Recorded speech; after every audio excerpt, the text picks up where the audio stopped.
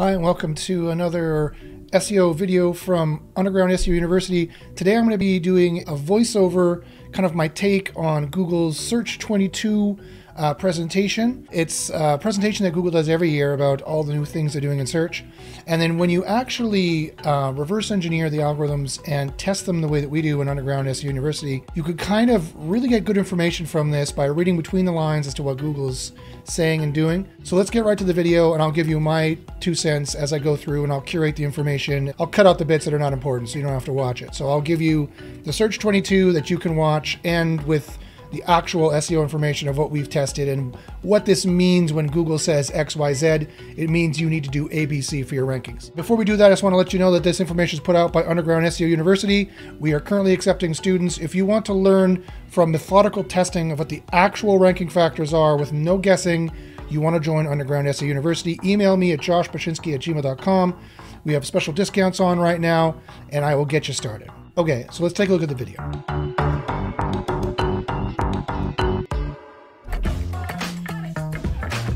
Okay, so here's the video. You might think of this as a search box. But And they're going to start with their advertisement as per usual. Google advertisement. Or an I need that looker-upper. It's kind of a where they're showing off all their new stuff. A thingamajig fixer. That's better. That's Google Lens, in case you don't know what that is. That will tell you the length of the And line they've got mathematical equations, a new transformer to do mathematical equations. Just a search box. It's a language barrier. And I'm just going to pause it for a second. So it's interesting that they're saying this right now because it's important. If you think that Google's just a search engine, it's not. It's an entity engine. It's an artificial intelligence which is reading all of the dark data. They call it dark data. All of the dark data, all of the web data, the unstructured data or structured, whether it's structured or not.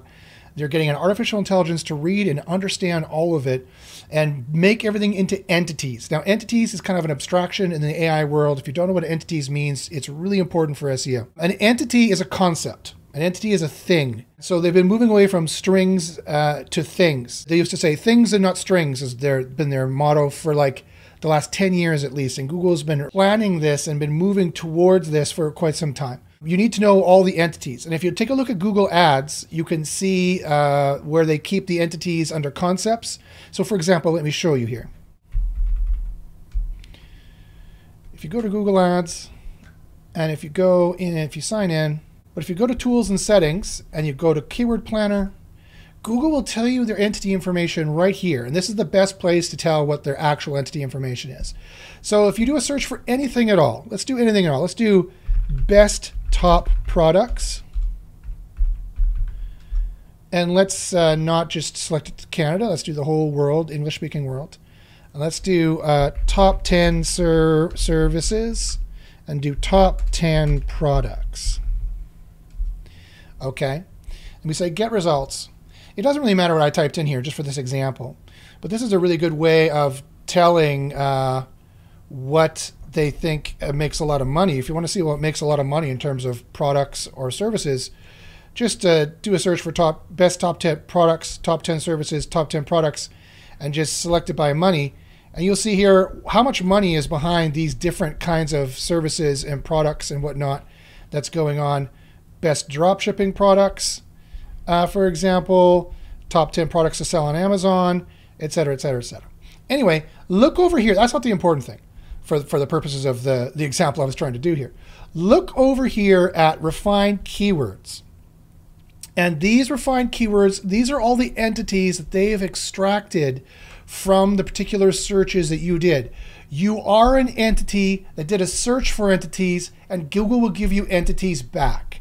In other words, you are a concept to Google's AI that looked for other kind of concepts, and they will match your concept search from your personalization and geolocation and past search history, vetted strongly by what you searched, and that they will compare that information to the information of the internet that they have crawled and extracted entities out of, and give you the entities that match on those two fronts: who you are, what you normally like, where you're located, what you searched, versus what they have available that isn't spam that they've gotten rid of and doesn't have demoting factors that they don't like from being non-helpful or from being bad or whatever. And they'll match that up for you in a kind of a top 10 structure right now. In the future, you'll talk to Google and it'll just give you the right answer, the top answer, right? So look at the entities they pulled out. They know what's a brand and not a brand. They know that this is site brands. They know that these are other brands. They know the year. They know others. Now, if you're like, well, what do you mean? Well, it's a concept, Josh. What are you talking about concepts? Okay, watch this. If I download this information, this secret information that only Google has that you can't get access to unless you sign up for Google Ads. You don't actually have to have a paying ad going. All you have to do is just sign up for Google Ads, which I believe is free still, at least at the time of this making this video, it's free. If you click CSV, you could download this information into CSV. It'll prepare a report. Now, if you see my previous videos, you know what I'm going to show you, and you know the magic I'm about to show you. If you click on this CSV and take a look at this, notice here, they give you the information for searches, the 3 months changed year over year, the competition, and the amount of money people are willing to put behind it. But look at here. Here's where they have the entities. Concept. They call it a concept.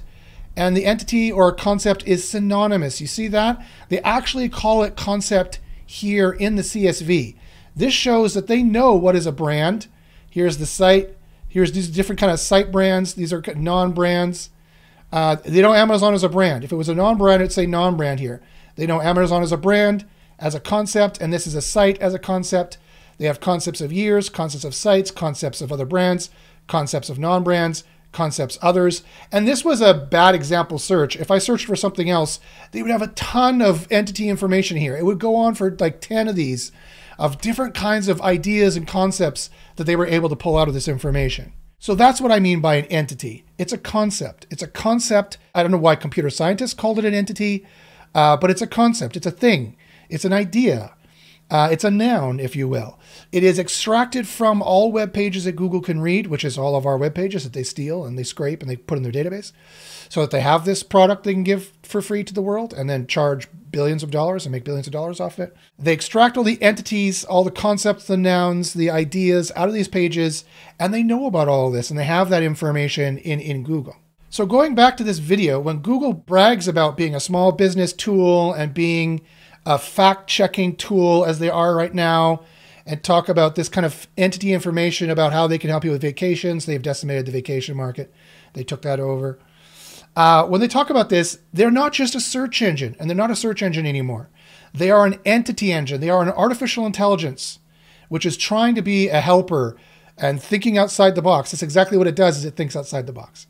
So anyway, let's go back and join and see what new things from Google are coming. But it's not a search engine. It is an AI. Hey everyone, and welcome. We're coming to you live from our 3rd annual Search On.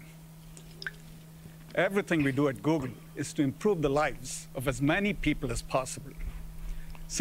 Except for business owners who they demote and destroy their businesses, and except for the business owners they extort to make them pay to be at the top of Google. But, you know, otherwise they're making life great for everybody. Many grams and an ounce to how to say hello in Japanese. If you could find the words, we could help you find answers to life's questions, big and small. So much so. That's a good point, in that Google is always going to be based on words. There's always going to be some keywords or a search, some kind of query to start them off. The AI will get smart enough to a point that it'll know what you're searching for before you do. Search will always be based on a query. So if you're like, oh my God, you know, I don't know, is search going to get so big at some point, Josh? The AI is so smart that it just cuts SEOs out? No. SEOs will always be available, always be necessary. The job will just change and the AI will get smarter, and what we have to say to the AI will just get just change over time. That's not a problem. But it'll always start with a query. Think of Google. I'd imagine a lot of you would see this. But the way people seek information isn't confined to a text box. Over time, we've evolved how we bring our mission to life, helping connect you to information in ways beyond how you might traditionally think of search. You can now search what you see with your camera. You can ask a question aloud with your voice. And you can find a song by humming it, even if you're out of tune. Yeah, so that's, again, all artificial intelligence. That's all AI using data and using statistical models to match probably what you meant to probably what you want, and probably what they have there. But that doesn't change anything. It's always going to be a query, always going to be something prompting the search at the start. They'll get to the point where the assistant will tell you what you want to know and suggest things for you, but that's all going to be based off of stuff you've previously searched and queried before. But as humans, exploring information isn't something we do in just one way. We rely on our many senses and a variety of inputs to perceive the world around us. And as we learn and explore information, we approach it from different angles and tap into other people's experiences. For example, say you're strolling through your grocery store and stumble upon an unfamiliar vegetable. Intrigued, okay, I'm going to fast forward a bit. Look. And as you check out, you might ask the grocer how it tastes and for any recipe recommendations. While making sense of the world the way humans do is a huge challenge for computers, we're getting closer by making huge leaps in computer science.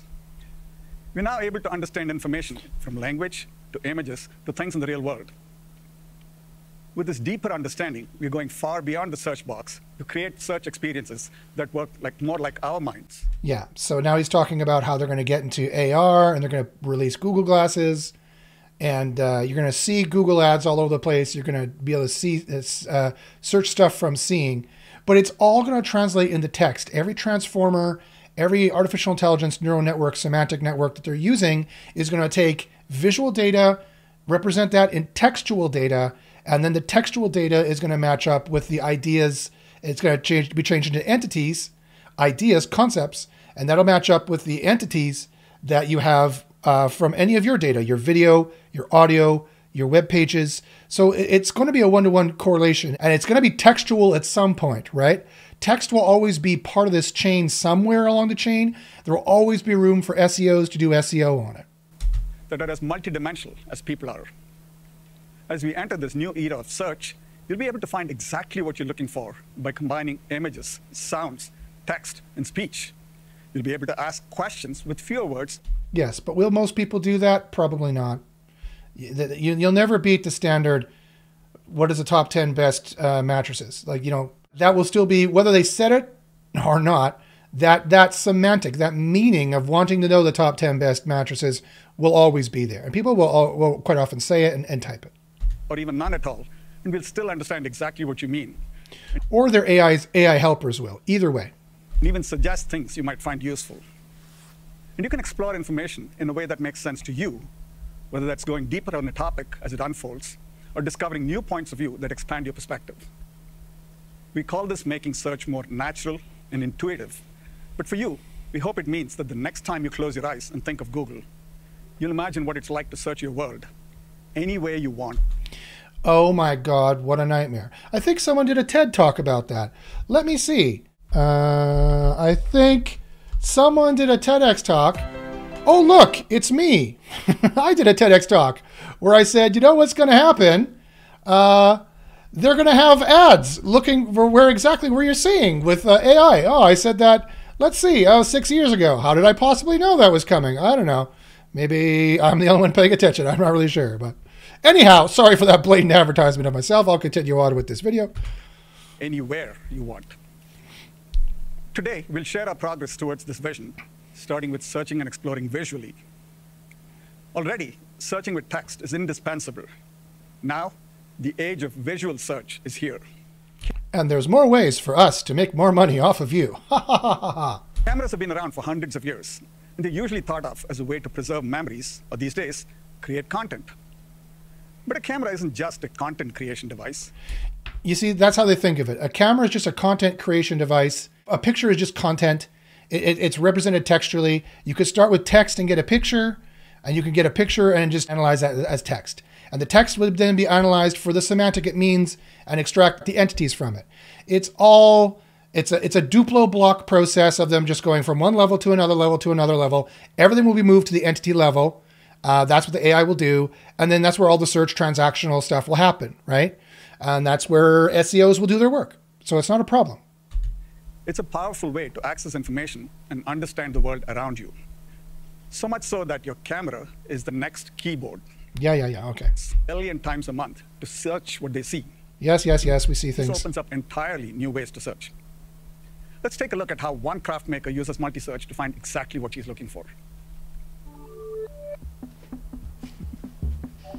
My name is Sam Reese, and among many other things, I make crafts. Yeah. Hot dog. They're not just any crafts, though. I make things that are like, okay, so you kind of have to see the bowl. Okay, so I know where this is going. Add the word purse to that search, and voila. I know where this is going. Watch. So she takes a picture of her bagel that has sprinkles on it. She adds in the search query purse, and that's like giving Google Lens. It's just another Google search box. Is all it is. But what it's doing is it's the Google Lens AI, the visual AI, the computer reading AI is reading that texture, seeing the spotty pebbliness of it, and what it's doing is putting those into words, so to speak. Spotty, pebbly, whatever secret AI language it has inside of its own head. And then it's just going, okay, and then add the word purse to that. And then lo and behold, I snap a photo with Lens, and then add the word purse to that search, and voila, a delicious new accessory. boom. And then they get an accessory. It's not, again, it's once you decode the magic, once you know how that works, it's not as, Friends, I promise. once you decode how that works, it's not really as impressive, right? That's priceless when you're working in the competitive world of professional crafts. You know, they say a picture is worth 1,000 words, but if you're trying to find the perfect items for a baked goods-based craft event, you might need a few extra words to explain yourself. Hi everyone, I'm Sam. Thank you for coming to Craft Club. At the end of the day, Yay. is find your own unique voice. And sometimes that's really Look at hard my to funny find. crafts. Glitter is forever, rhinestones are temporary. Did I sound cool when I said Glitter is for, I don't even. that? Felt cool. Okay, if you have to ask if you sounded cool, I'm just kidding. I'm being a jerk. Those people seem perfectly nice. I apologize.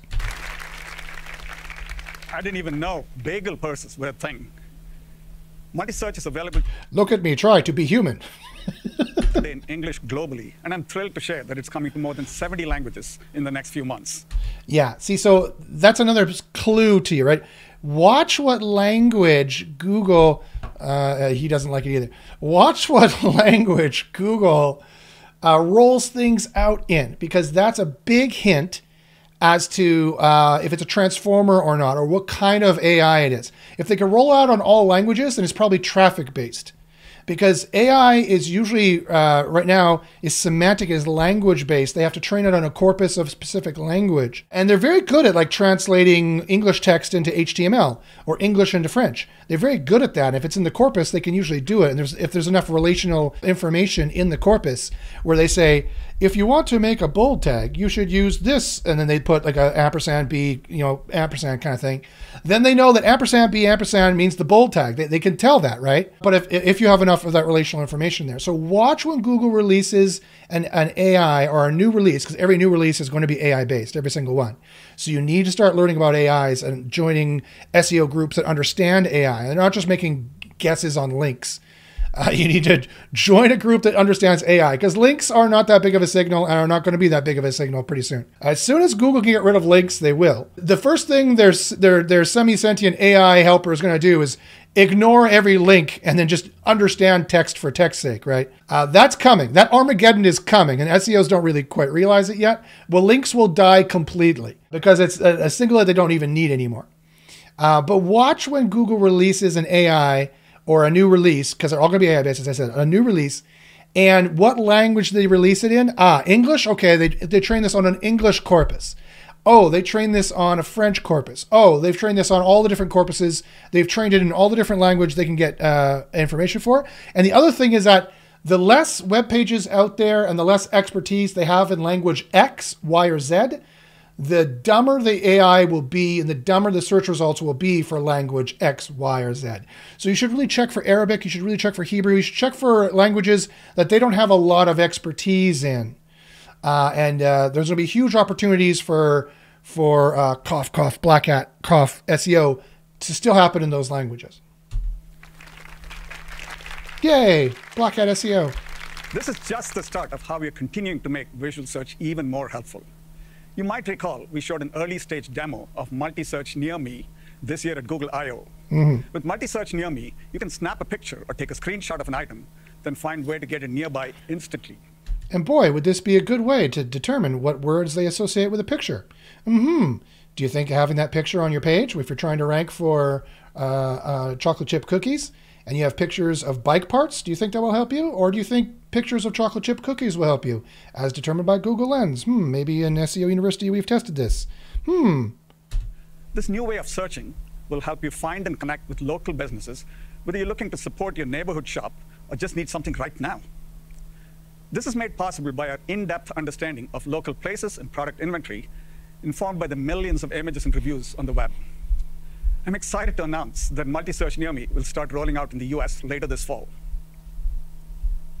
One of the most powerful aspects of visual exploration. Oh yeah, when they say it's going to release at a certain time, they test it long before they release it, right? So it's already been tested. They've already been doing it. This is probably already released. Whether there's some UI changes they need to make, the stuff in the back end that does all this has already been tested and released, because they would never release it without testing it first.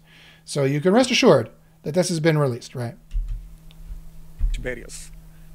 We've gone beyond translating text to translating pictures. Our technology already identifies text in screenshots or pictures. Yes. People use Google to translate text and images over 1 billion times a month across more than 100 languages. Yes, we're so proud. Images that bring meaning. With major advancements in machine learning, we're now able to blend translated text into complex images so it looks much more natural and feels seamless. Let me hand it over to Dunya to show you a live demo. Thanks, Prabhakar. As you mentioned, we can already translate text in pictures, but now we're applying state-of-the-art AI to translate the whole picture, creating a far more natural result. Let's take a look at an image captured with the James Webb Telescope by NASA. Today, Lens sees the text in Spanish and instantly translates it to English, which is cool. So this is interesting that they can automatically translate memes. They can automatically translate logos. They can automatically translate anything that's in your content, and keep it in there. So again, there's some testing that's been done here, and there's interesting results that go on. If you know exactly how to manipulate this Google Lens stuff and this multi-search stuff, where they're translating the image itself and the text in the image, if you know how to manipulate that, there can be some huge boosts here if you know how to do it just right. So again, as I said, there's discounts for SEO University right now. Or you can ask me any SEO questions you want. Email joshbashinsky@gmail.com, and I will try to help you out. So let me fast forward here to see if we can find any more SEO-related information, as we all clap because we're so happy. Covering up AI this within an image from the... Yay! Google is dominating the world. So cool, you might say. It's out of this world. We're excited to bring you this improved experience later this year. Oh, you poor person. Back to you, Prabhakar. We've just shared some incredible ways you can search visually. And now we're putting some of our most helpful tools directly at your fingertips, beginning with the Google app for iOS. Starting today, you'll see shortcuts right under the search bar to shop your... Okay, so here we go for some stuff here. Screenshots, translate text with your camera, hum to search, and more. Solve homework? What, does it literally do homework for you? With your camera, hum to... Uh-oh. Is that tell all the teachers? I don't know if that's a good thing. Hold on. Search and more. All of the examples you've just seen show how we're helping you search beyond the box. And as I mentioned earlier, we also want to help you explore the world's information more naturally. Up next, you'll hear from Nick and Yvonne on that. And later, you'll hear how we're helping you find and explore information in everyday moments, like when you're visiting a new place, looking to satisfy a food craving, browsing for the perfect purchase. Okay, so later is when local people are going to want to pay attention when they start talking about this. And trying to make the more sustainable choice. Over to Nick and Yvonne. Yay! Nick and Yvonne. When Google Search launched, the goal was to help people get the best results, and ASAP. Today, we still do that. In fact, we're launching an even faster way to help you find what you need. When you begin to type in a question, we can provide rich and relevant content straight away, before you've even finished typing. Yeah, so they're doing kind of a mini search. Fascinating how they can do this token analysis so quickly. Just look at what people... This is a great kind of keyword discovery, and Google Suggest has always been a great keyword discovery, tool just to see what Google suggests. But now it's happening in real time as you type. So that's quite interesting. To type in a question, we can provide rich and relevant content straight away, before you've even finished typing. Think of it as a deliberate, supercharged, I'm feeling lucky. Sometimes you don't know what you want to explore until you see it. An idea might spark your curiosity and lead you to dig deeper or explore adjacent topics. The way people... Of course, this also includes the people also ask feature, which I use a whole bunch, so I imagine everybody must use it. Stealing information again from people, keeping it on Google's front page, and never allowing them to click through to go to the actual web page you've stolen the information from in the first place, is what is Google's business model. That's the business model. It makes this guy sick too. Look, it makes me sick. It makes him sick. It makes the terrorists sick. Everybody's sick. Huh? Yeah, that's exactly what they do. Not surprising. We already know this. Explore information isn't linear. We take these seemingly unpredictable paths where one question might lead to another. So we're introducing new search experiences that better reflect how people naturally explore information. It all starts with making it We easier steal to ask your questions. information. Okay, so they're going to put, see again, they have all these entity ideas and they know about the concept of the best cities in New Mexico for families to retire, for a wedding, for fun, for beaches, for wildlife, to go hiking. If you're making content clusters, this would be possibly all your cluster because Google suggested it and recommended it. You know what's important to Google. You can get rid of all your tools right now. Stop paying for Ahrefs, stop paying for Cognitive, stop paying for SEMrush. They are all a waste of money. You can always use Google. If you watch my channel, I'll show you ways of using, and if you join SEO University, I'll show you ways of using, mostly on the channel. The university is more for secret ranking factors, but still, in both, you can ditch those tools. You don't need SEMrush and Cognitive and any keyword tool, whatever you're using, Surf or whatever it is. They don't help you anyway, right? They've always been crack. They've always been a teddy bear to save you from the monster under the bed. When the teddy bear doesn't do nothing, the goggles, they do nothing. Remember the Simpsons episode when the goggles did nothing? I'm dating myself now. That's from the 90s. That's what SEMrush and Ahrefs are. I'm sorry. They hate it when I say it. They blackmail my name. They blacklist my name. They get all pissed off. They delete my posts on places because they're there to make money off of you, just like Google is. I am here to give you free information, and if you like it, sign up for my course, and then I'm there to coach you to have an SEO career. I am really good at making people have SEO careers. I'm really good at training SEO. I'm really good at helping you with it. I'm really good at consulting for SEO. I'm really good at ranking web pages or helping people rank their own web pages. Anyway, the point is that you don't need, trust me when I tell you that you don't want SEMrush, you don't need Ahrefs, you don't need any of this stuff, you don't need Surfer, you don't need Cognitive. This is a perfect example of the tool you will use in Google that will give you the clusters you would make for free. In fact, I'd show you a better way out of Google Ads to use Google Ads to show you the money that's behind a query so that you can, instead of writing best cities in Mexico to go hiking, which will make you little money, you can go best cities in Mexico for a wedding that, let's say, had a lot of more money behind it and better affiliate markets behind it or better products behind it. And you would know that by doing the research I teach in SEO University or right on the channel here. That video is for free. So, Google is your search tool. When you're an SEO, you need to know Google inside and out and use Google as your search tool and your keyword tool for everything you need. We used to do this back in the day in 2001 to 2010 SEO. That's all we did was use Google as a tool. And then all these people made tools and told you Google wasn't good to use as tools. Bullshit. They just want to scam you for money, right? I want you to succeed. I want you to make money.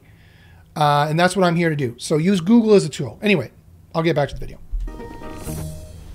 You'll be number one.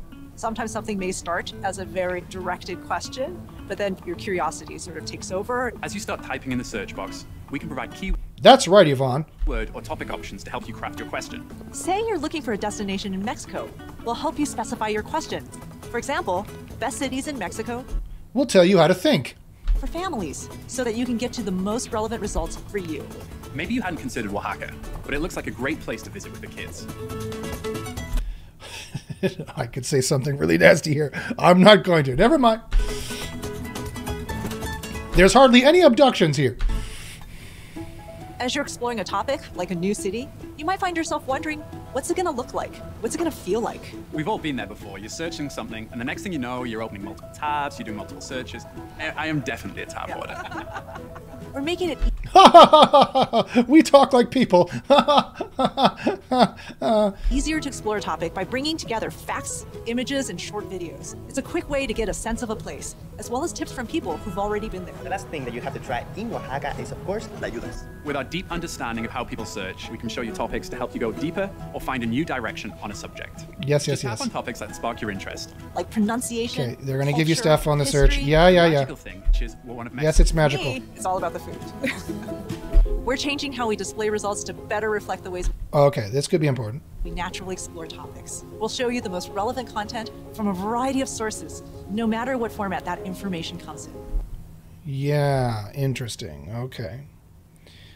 So there'll be the chance to rank videos and images a little bit more. And so it's so important to have this multi-spectrum content on your page, and it's got to be optimized. And we've done tests.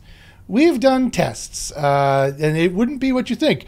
You're going to be thinking now, oh, okay, well, that means I should be embedding a video, right? Well, no, quite frankly. You would not believe what actually gives you a boost here and what doesn't.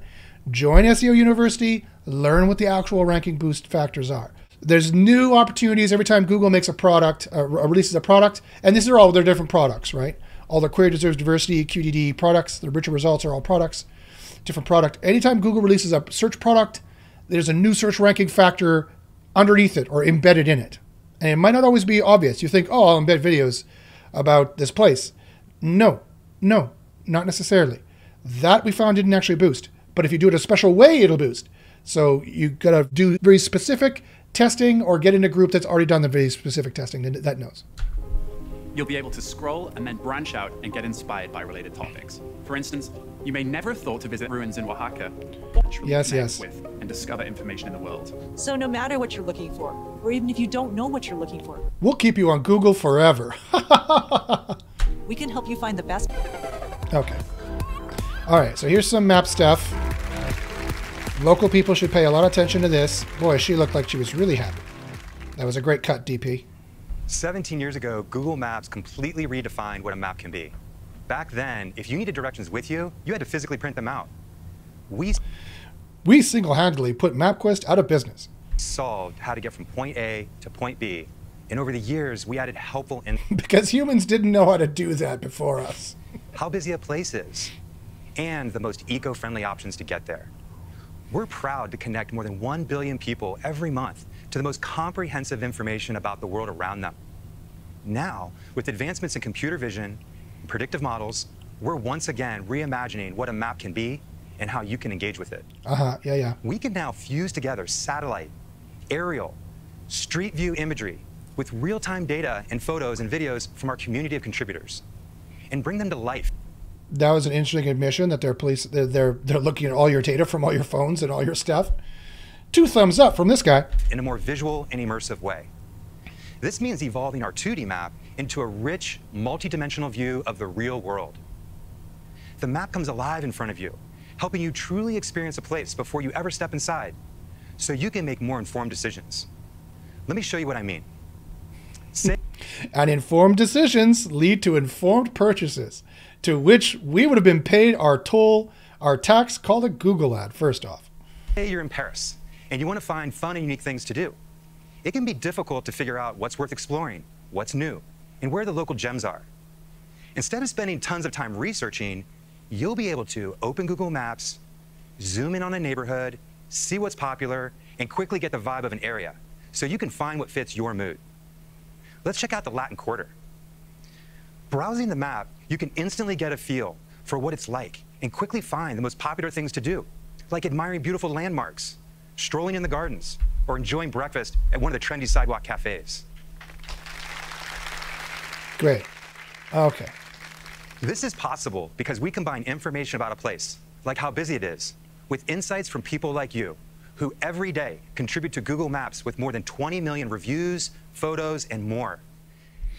So, of course, as local people have known for a long time that they're using data, if you have Wi-Fi set up, especially if it's Google Wi-Fi set up in that particular area, they know when it's busy, they know when people are there. If it's busy, that could be a ranking factor to draw you down. Whereas we know for a fact that open hours are a ranking factor. So if you're closed, you will rank worse. If you're open, you will rank better. So make sure you pay really close attention to your open hours on Google Maps. But not only that, but you should read between the lines, and it's everything about Google Maps. Everything they can collect is a ranking factor or a possible ranking factor. So not always, but this is the kind of thing that I would worry about. If you've got bad metrics, you've got bad reviews, if your place is always busy. These things can start to affect business, maybe not really, but just think about the ideas of the things they can collect and what that tells them about you. Do you offer free parking or not? You should list that you have free parking. The perks matter, and we found that perks actually are a huge ranking factor in a way you wouldn't believe, because the transformer can understand entities. And so the keywords you're supposed to say on a page, and this goes for local and informational search at the same time, the keywords you're supposed to say on a page are more than just the keywords in the search. It is keywords they want to hear that means you're free or great or 50% off or free parking or super positive or super good or yada, etc., depending on the query that we're talking about in the business we're talking about in particular. You got to start thinking about all of that. And if you're behind on these things and you think you can have just kind of a spammy store of any kind and that your Google rankings are going to remain sacrosanct forever, I got another thing coming for you. This new way to get the vibe of a neighborhood will roll out globally in the coming months. They'll want to get a vibe of a business too. And this is only the start of our journey. You might recall that a few months ago, we gave you a preview of the transformational way we're making maps more immersive and interactive. The first step was to launch photorealistic aerial views for 100 global monuments to the Acropolis in Athens, and what's even more, with our unparalleled depth of information, like weather and traffic and busyness, to help you confidently decide when and where to go. Let me dive a little bit deeper into how it will work.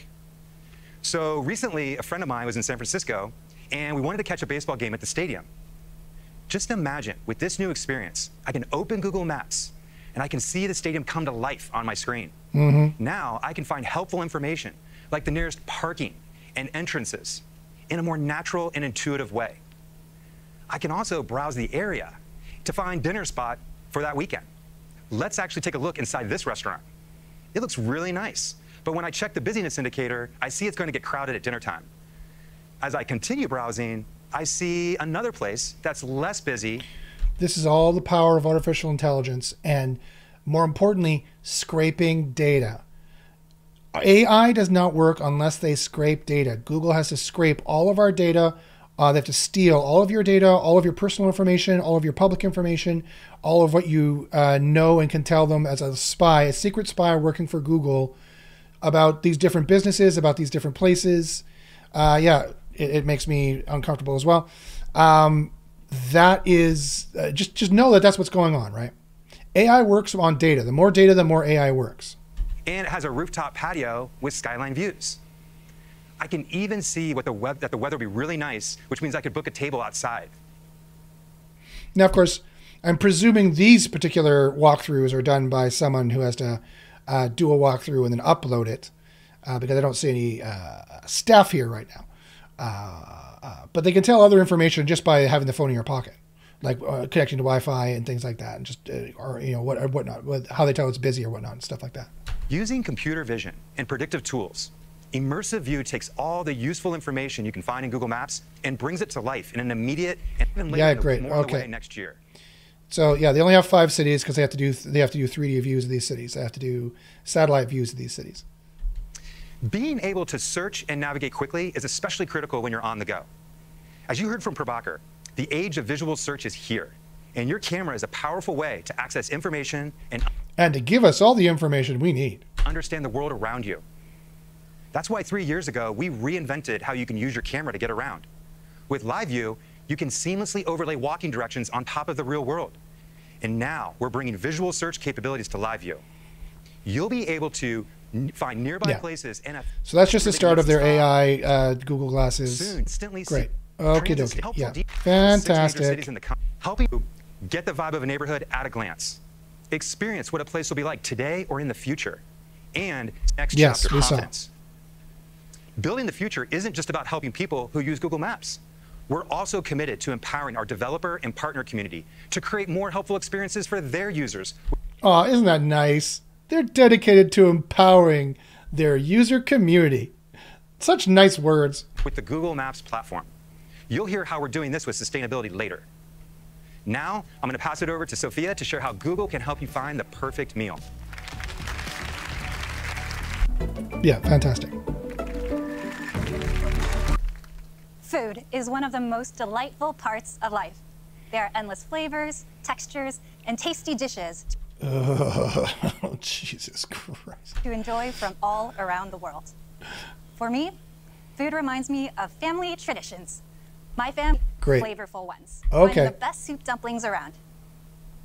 I'm not alone when it comes to looking for a specific dish. Our research shows that 40% of people already have a dish in mind when searching for what to eat.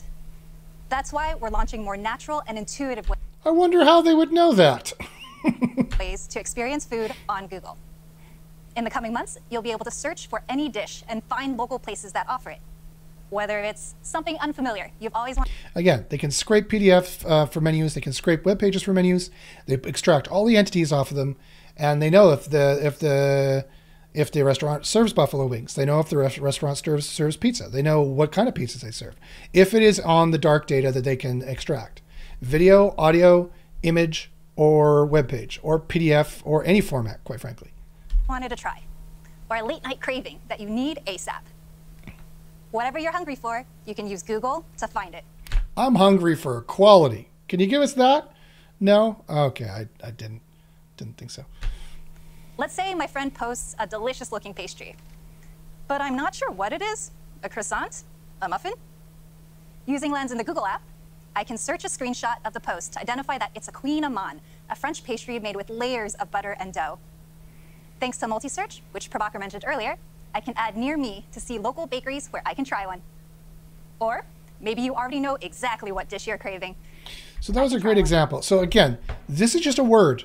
She showed you the name before. It was a crazy French name. But that's the crazy French name near me, right? So that'll just do the French name search near me. That query will be reinterpreted to mean entities of that word and the city that they know you're in, or the area they know you're in. But that's not to say that the specificity search will go away entirely. It hasn't. You could still do a specificity search on the text that this would represent, but it would be this crazy name that's here. This word is what will end up here as that word, and then near me. And there's still a you would think that, oh, okay, you mean that it's just all going to be entities, like some white hats think. No, it's not that, at least not yet. There's still a layer of specificity, just like an old Control-F specificity search. Specific words is what I mean when I say specificity. So that's still going to be involved in what's going on there.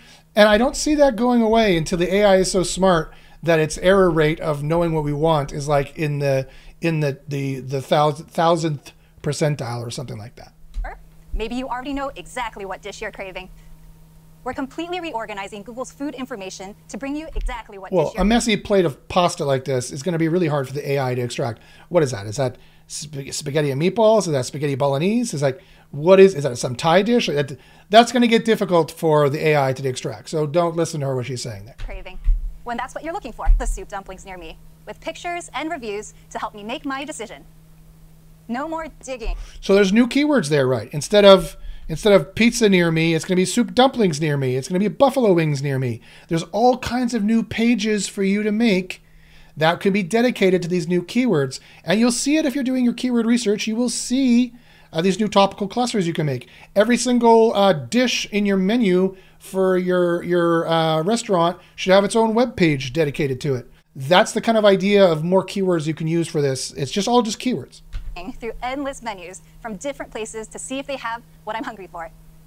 You can browse multiple menu items or tap on a specific dish, and whether it meets the kick, how do you make sense of it all and decide which place is right for you? Star ratings are helpful, but don't tell you everything. When it's between 2 4.4 star rated places, you want to get a better sense of what makes. Yeah. So here's the problem, is that, at the end of the day, every restaurant that exists probably is pretty good. So they all probably have 4 point whatever ratings.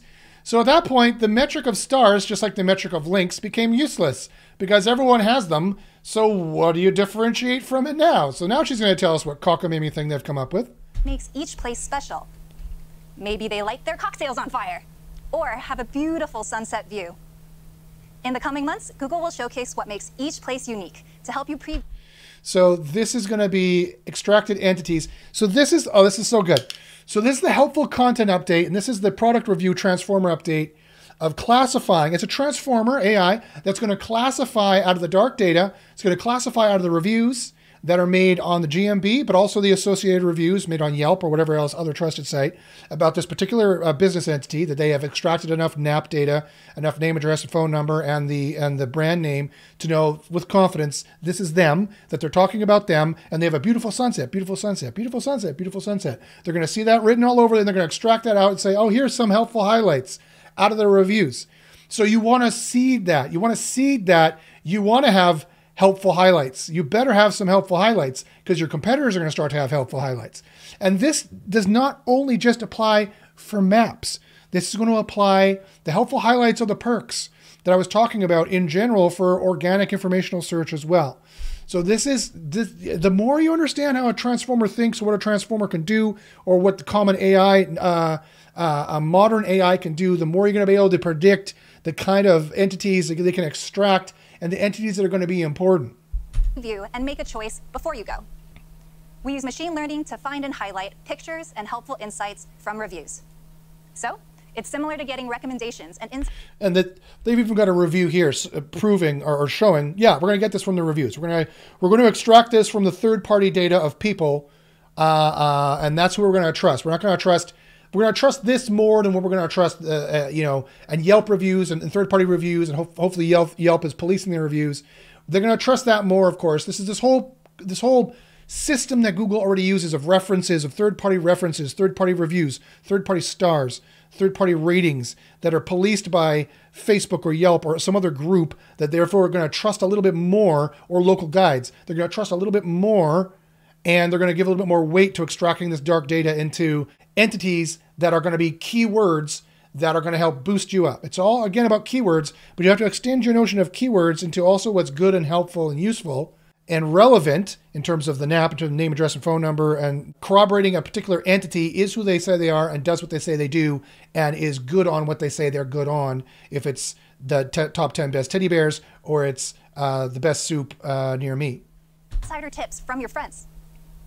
Once you've chosen a restaurant, you probably want to check out more of the menu.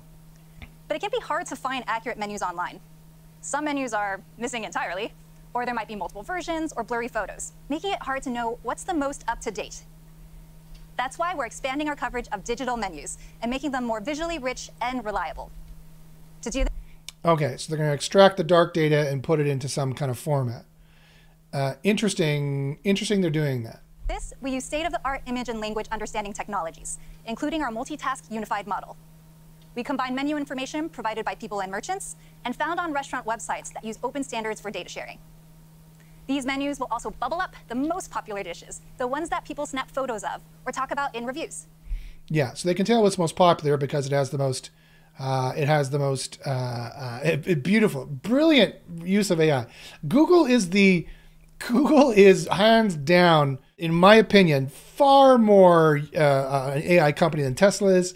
They are far more an AI company than IBM or any other AI company, except for maybe Aladdin, which they use is an AI that financiers and financial people have used to build to trade stocks. But otherwise, Google by far is the best AI company on the planet doing the most with AI. And so they're combining the picture, which they know is Baba Ganoush, with the words Baba Ganoush, with the people talking about how good the Baba Ganoush was, and the menu that says they have Baba Ganoush at the place that sells Baba Ganoush. When it's busy at these times, and these people ordered it, and these people made the reviews in the restaurant, and all these sneaky ways they can verify that this is all true and correct, just pushing you in the white hat direction to have really good stuff and do really good stuff, but make sure you brag about it a lot, right? It's black hat is bragging without having anything good. White hat is having something good and bragging about it a lot in many different ways, in many different places. That's what you need, and having other people do it and incentivizing your customers and other people to do it, because again, they like that third party feedback loop. And again, this is not just for local, this is for informational as well. Plus, they'll be easy to find and fun to browse. Once you've found a restaurant you're excited about, you can quickly reserve a table. For example, I found a great place that offers soup dumplings that look delicious and can book it on the spot. Oh, great. And if you want to bring some friends along, I'm assuming you're going to eventually charge the business for this, right? Just to get another cut out of something? Okay. Just tap to share the details. Or Maybe you want to scratch all that and just have a cozy night in. We can help with that too. Simply order delivery or takeout. So the Google AI robots are going to bring it to you eventually. You're going to cut out skip the dishes and Uber Eats and all those things. Oh, okay, that's the next business you're going to destroy. From first search to okay, put these new features. Yeah. All right. Good for you. What's this supposed to be? So anyway, we got a new way to find food. What do you mean find food? Literally millions and millions of people every day are searching on Google for specific dishes. So we're going to try to make it easy for them. We're going to help them find the dishes they're looking for. Is he him? Is he him? There's no surname. There's no pronoun declaration. How will I know? Is it they? Do they not wish to be referred to as by a gender? Is it the artist formerly known as a gender? Oh my goodness. This is how can I tell? Oh my God. In their Sorry, that was sarcasm. Area and give them a sense of like how these dishes compare across different restaurants. Well, I'm actually really good at searching for food too. I'm actually known as really. And Ronnie Chang doesn't have a pronoun descriptor. Again, how are we going to know that he's Mr. Ronnie Chang? Oh my goodness. The food guy. Again, oh, he's the food guy. That's his gender. His gender is the food guy. Okay. New York. By who? I wonder if that's they. Anyway, this was satire. Me. What are you in the mood for? How about you try finding something that no one in their right mind would ever look for? Like, vegetarian tacos. Here, why don't you do it? Just type in vegetarian tacos near me. Okay, this is way more vegetarian tacos than I've ever seen in my life. Why don't we just Yes, there's a lot of vegetarian tacos. As if this wasn't all scripted and planned beforehand. let's go and check it out? Is Google paying? Let's go.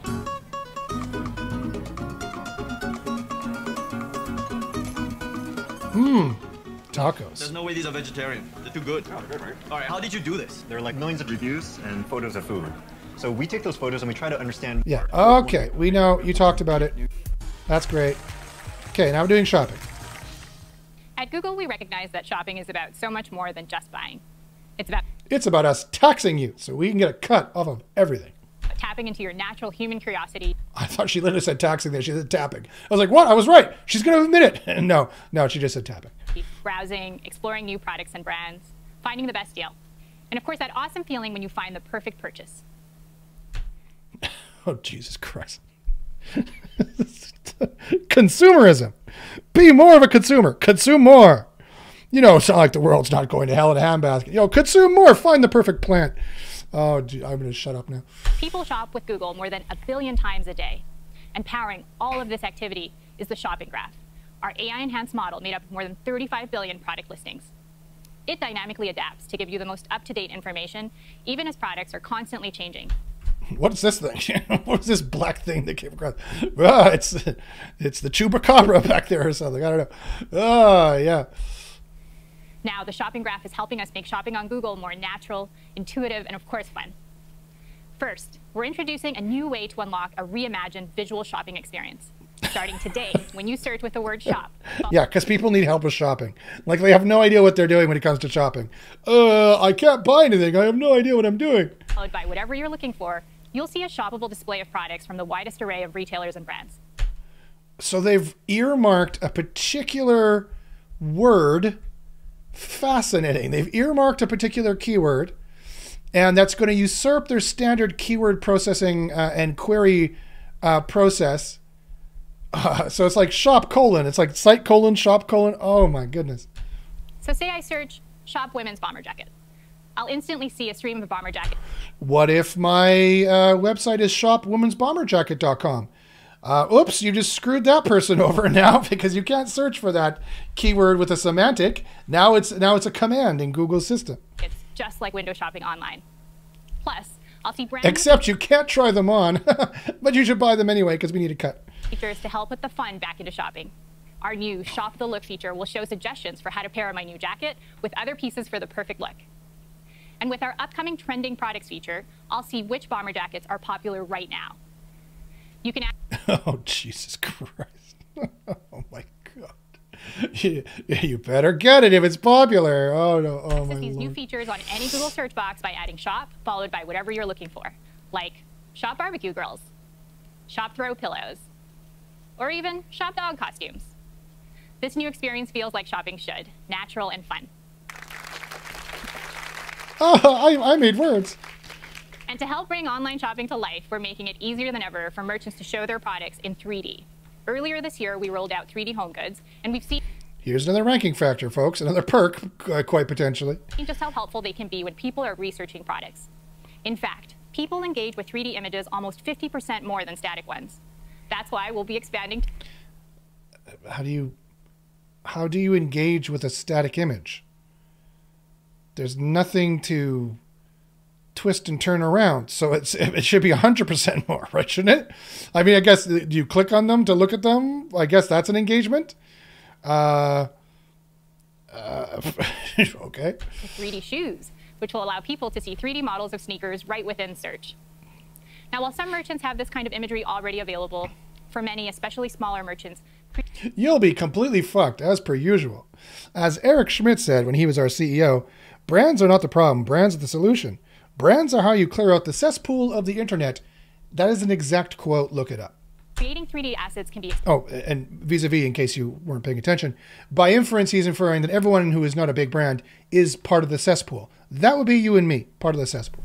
Expensive and time-consuming, sometimes requiring hundreds of product photos and costly technology. To help, we're making it easier than ever for merchants to create and show off their products in 3D. So you better do it then, because they've made it easy. Quote-unquote easy. With our innovations in machine learning, we can automate 360-degree spins of merchant products using not hundreds, but just a handful of still photos. We'll be piloting this new capability soon. Yay! Now, sometimes there are certain product categories that require a lot more research before you know what to buy. For example, when my 9-year-old wanted a mountain bike, I read tons of articles, opened countless tabs on my browser, and spent ages researching which models were best for his size, the nearby terrain, and so on. Doing my job as a good mom. Wasn't it tiring? For shopping moments like these, we've created the Buying Guide, which collects the most helpful insights from a wide range of trusted sources all in one place.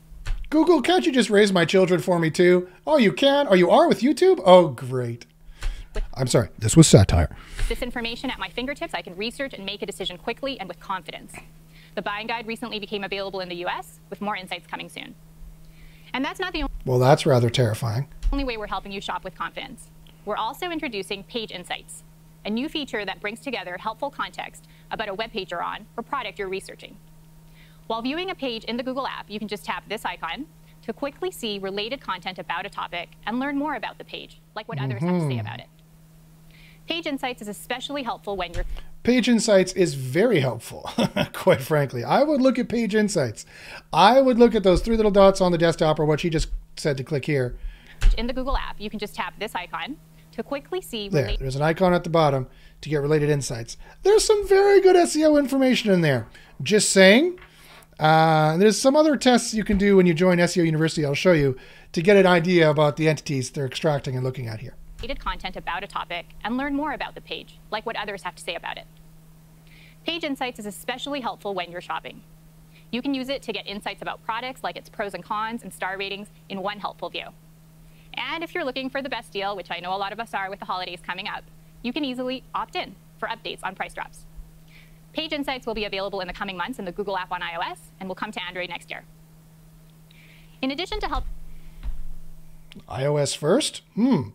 I wonder why they would release it in iOS first. Could it be that the iPhone is a better phone? Maybe? I'm just speculating. When you shop with confidence, we also want your shopping experience to feel much more personal to you. There are certain... So we can sell to you better. That's why they want to. That's why they steal your data, so they can know you better as a person. You're playing chess with an AI that's like, I bet you I can make you buy this. I bet I can make you buy this. I can use psychological manipulation tactics by knowing you better. I bet I can make you buy this. And the AI wins. That's why they use it. They make you buy more things. They make you stay on Google longer and buy more things. Brands and departments that are my go-to, but every shopper is unique. That's why we're bringing you new personalization features and controls when you're Oh, great. But I have control. So that they put hearts on it. That means it's all safe and nice. So now when you shop with Google, you can see tailored options for a better experience. So you'll buy more. And they want you to bleed you as dry as possible. For instance, I can tap women's just once, and the next time I search for something like a messenger bag, I will only see women's bags. I can also choose the brands I want to see. For example, I really like the brand Kuyana. I can just tap it once, and the next time I'm shopping for bags, I'll see more options from Kuyana and similar brands. I bet you will. And our About This result tool now. I'm sorry. I'm sorry.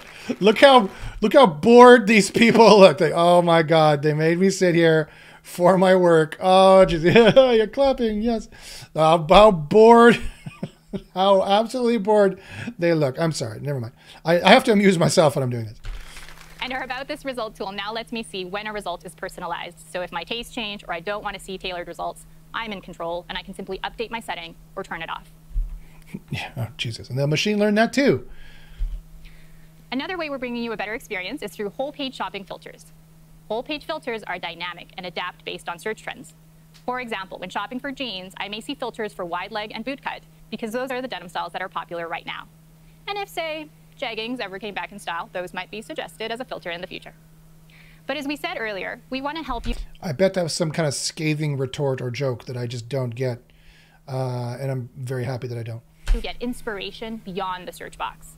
We're bringing you new shoppable ideas right in Discover on the Google app. Discover already helps you stay on top of what you're into with articles suggested based on what you like and have. There's a siren going on somewhere, and it's not on my end. It's good. Woo, woo. The morality police are coming at Google. Here they are. I can see Chief Wiggin kicking the door. Psh, bake them away, toys. Searched. And starting soon, you'll also see suggested styles based on what you've been shopping. Someone at Google has been fired because there was a siren on the background. Oh no! It must have been that. It probably was that bored-looking woman in the front. And what others have searched for too. For instance, because I'm into vintage styles, I'll see suggested queries of popular vintage looks. Here, one of my favorite artists, Selena Gomez, is rocking a classic. Oh Jesus Christ! I will bet you $1 million that Selena Gomez is not one of this woman's favorite artists. Anyway. Banty. So if her tee or anything else catches my eye, like this dress, I can simply use Lens to see options of where to buy. From inspiration to purchase, we're making it more natural, intuitive, and fun. Yeah. Same idea. Okay, great. Sustainability. Climate change is a defining challenge for generation. Oh, okay. Well, thank God he put the gender declaration so I know how to refer to him. Or he. I know how to refer to he. Came to be net zero. Emissions are covered. Okay. Yes. Eco. We don't care about eco. Yeah. We don't care about any of this. Yes. All right. Back to this. Now let's see in the final minutes here if he says anything interesting about the helpful content updates and whatnot. As you've seen today, we're building technology to help you, simplifying everyday tasks and providing support in the moments that matter the most. And underpinning this are two foundational principles: keeping you safe and connecting you to the widest array of perspectives. Let's start with how we keep the widest array of perspectives, huh? Okay. That's kind of ironic you mentioned that. Not that I am against the scientific consensus of truth. I am generally for it. But let's see how many, Trump theories end up on Google, for the widest array of perspectives. Let's just throwing that out there. Keep you safe online. All of our products, including the ones you heard about today, are secure by default, private by design, and put you in control of your personal information. We're committed to our mission to make all information accessible, but some sensitive information needs an extra layer of protection. Oh, God. That's why we have policies, so you can request the removal of personally identifiable information from Google search. Yes. Okay. You can remove your phone number. You can remove your credit card information. Yeah, they're clapping. Oh, look at that guy. See how you blinked there? Oh my God, I'm so bored. I'm so bored. I hate working at Google or whatever I do. The other foundational element I mentioned is connecting you to the widest array of diverse sources. Oh, here we go. Diverse sources. People come to Google with questions big and small, general and specific, hoping to find that perfect article, video, image, restaurant, or retailer to help them. But for many questions, there's no single right answer. The answers come from the breadth of human experience and expertise. You don't say. No matter what the question, someone somewhere out there has the knowledge to help. Like, how do I get these white shoes white again? Or how do I bake an erupting volcano birthday cake?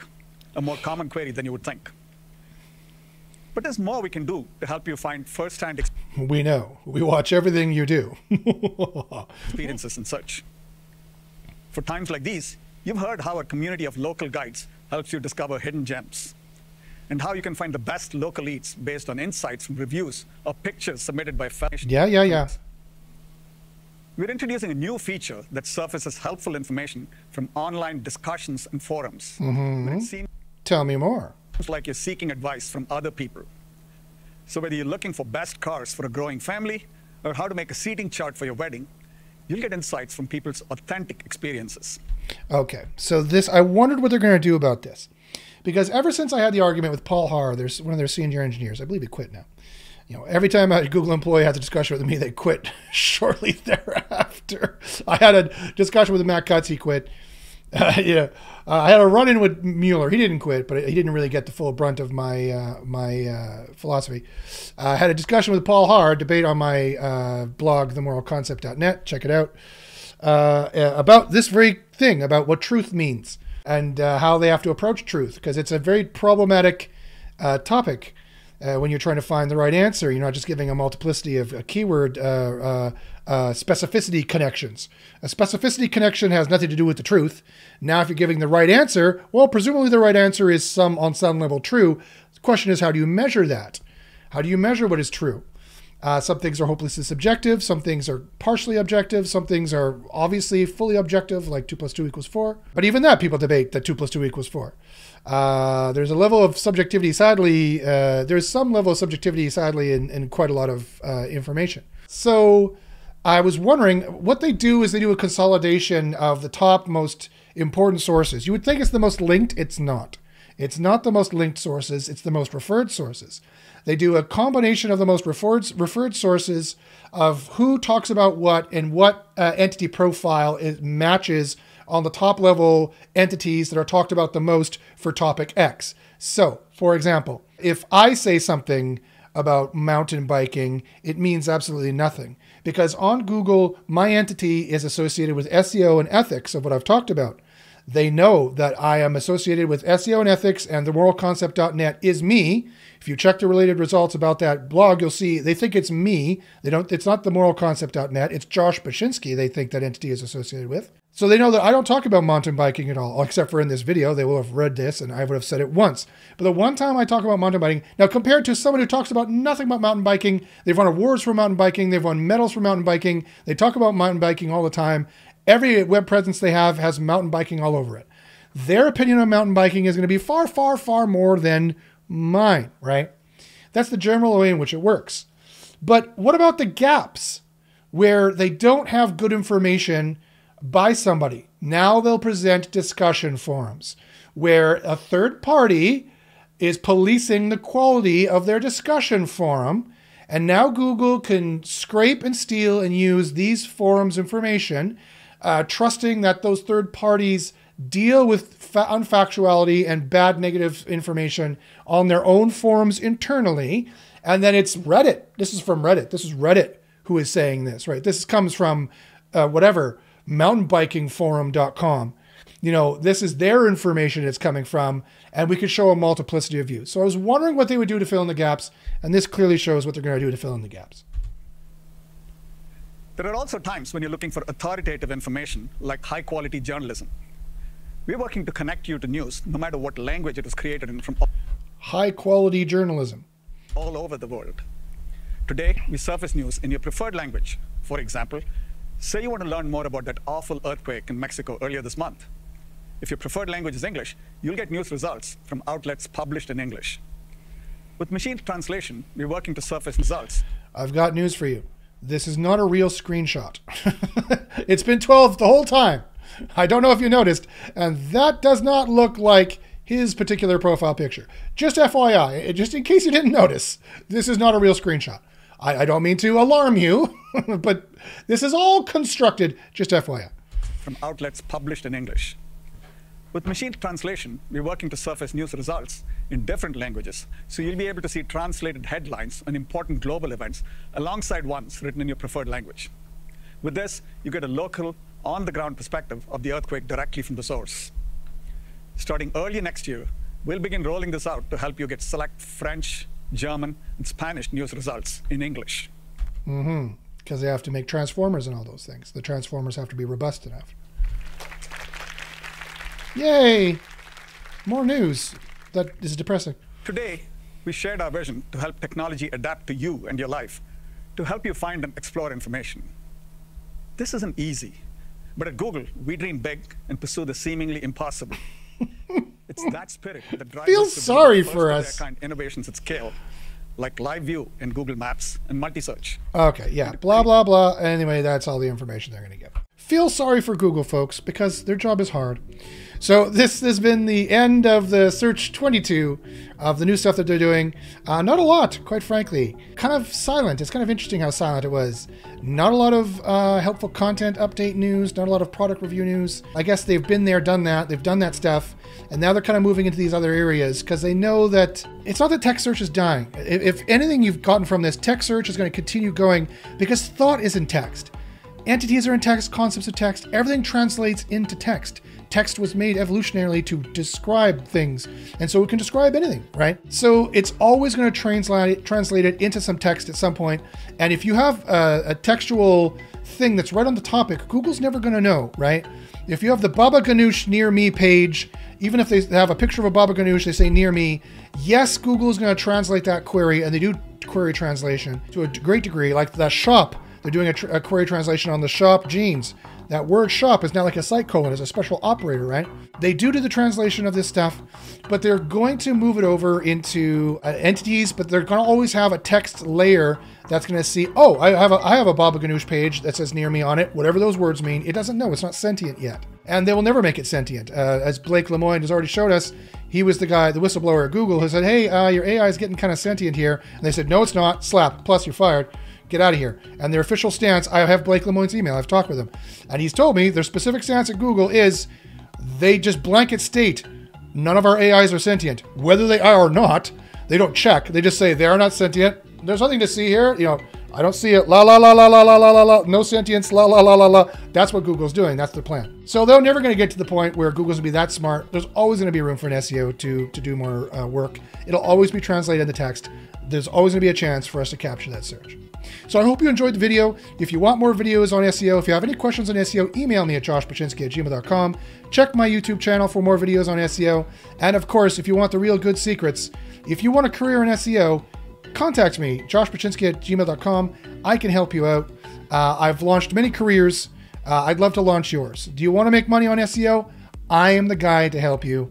Give me a chance. I will prove to you that I'm the guy to help you, and you will see tremendous results. So I hope you enjoyed the video, and I'll see you next time.